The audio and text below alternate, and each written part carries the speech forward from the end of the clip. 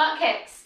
Another great movement, just like those high knees, to increase that heart rate, get the blood flowing, get the muscles nice and warm to the point where we can actually start to breathe a little bit heavier, but we don't have to go anywhere but exactly where we are. So what you're gonna do is make sure your feet are right underneath your hips, and you are just gonna try to kick your butt. Same thing, we wanna move those arms. Instead of picking our legs up like we did for high knees and marches, we wanna try to kick that butt behind us.